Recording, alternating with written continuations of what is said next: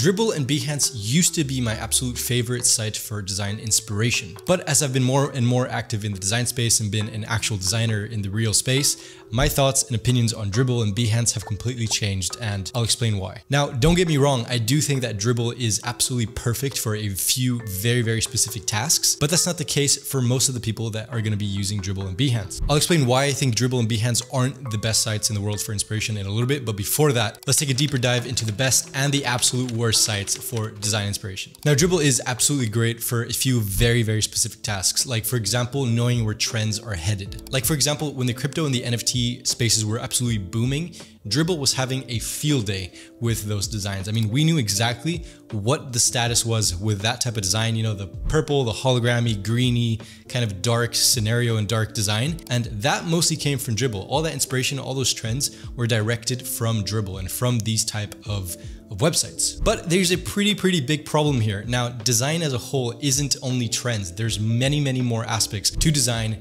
rather than just trends. What are the prettiest colors available today? What are the coolest trends? What are the glass morphism? All these different trends come and go. And design is much more than just these things. Now, at its absolute core, design is problem solving, and there isn't too much problem solving that you can do with a tiny 300 by 400 image or whatever this size is. You can't really do too much of that within this little space. And alongside that, you don't actually understand what the problems that these people are trying to solve. And Dribbble does give you an option to be able to explain that, to add a lot of text, but that's not the case with most of these designs. Most of these designs are just simply case studies, or they're mock-ups, or they're cool attempts at trying something new, and there's nothing wrong with that. But that's not necessarily where you should be getting your design inspiration from. One of the main reasons why you shouldn't use Dribbble and Behance for inspiration is that these designs aren't necessarily tried and tested in the real world, in the real market. You don't know what's converting. You don't necessarily understand why this design might be good or why be not. And just because it's on the front page of Dribbble or Behance or Pinterest or whatever it is that you're looking, doesn't necessarily mean that this design works for you and this design will satisfy your client and will reach the KPIs or all the metrics that you want it to reach. It's not necessarily that route that you should be taking. Now, some of the sites that we're going to feature on later in this video are absolutely tried and tested in the battlefield of the world. And so we're going to see what actually works, what doesn't, and why. But this isn't necessarily the way to go about it. And also, sometimes designs in Dribbble aren't even necessarily well designed or well thought out. This is an example right here, and this is even on the front page of the web design section. And what we can see here is that this design doesn't have the proper padding, the proper hierarchy, the proper contrast. And so it's missing a lot of the design standards that we are already very familiar with, but because it's on the front page of Dribbble, you're expected to think that this is a great design, it's worthy of your inspiration, and you should take a look at it, you should like it, you should comment, you should do whatever. But again, it's just a mock-up, it's just a simple design. And I must say that this isn't most designs here on Dribbble, this is just one of the examples that I saw here. I mean, this is what's on the site, right? I can't defend it if this is what they're showcasing in their front page. Now that we've seen what's wrong with Dribbble and Behance and that type of website, let's take a look at some websites that are really great that I recommend for you to actually use as your inspiration for specifically web design in this case. But let's take a look at them and stay until the end of the video to see which website I think is the most complete for absolutely all the cases that you will need. So stay tuned for that. Okay, what you want in an inspiration site, or when you're looking for inspirations online,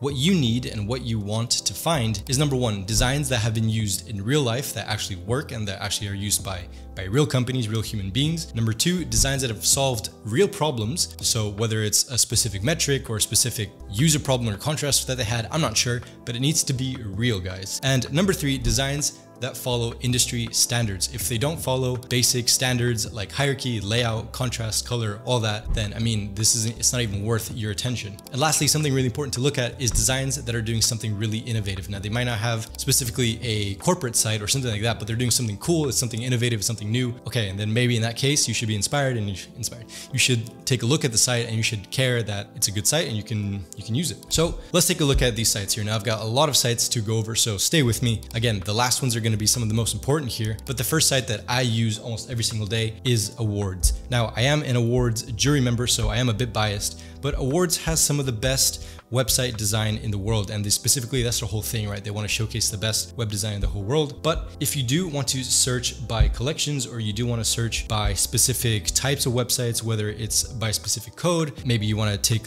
inspiration for a 404 page, you know? Well, here are some great examples of real websites that actually work. So if we click on the very first one here and I click on this link, we'll see that it takes us to a real site. Do you see how important that is? I mean, this is a real site real HTML, CSS going on here. It's not just design and publish to Dribbble. So that's one of the websites, Awwwards.com. Number 2 is Lapa Ninja. I've featured these guys 30,000 times already, but it's worth repeating. These guys have one of the best collections of different categories of websites. So if you're building a site that's specifically, I don't know, something that involves health and fitness, well then you click on health and fitness and it'll give you some great examples of real sites. So if I click that link, it'll take me to the real website of this company and we can see what that looks like. Now, I'm not exactly sure what factors makes the people that save these sites onto Lapa Ninja make them actually save them. I'm not exactly sure what categories they use or what checklists they use. So I'm not too sure on those metrics, but the fact that you can see so many different examples of different categories is a great way for you to just understand what's out there. What does the education market look like for websites? What does the 3D design look like? What does the blockchain design look like? So what's actually really interesting is if we copy the designs that are here for blockchain or for NFTs or for whatever it is, it's completely different to what we see in Dribbble. It's absolutely different. So even though Dribbble tells us where the market is going, what we see in Lapa Ninja is completely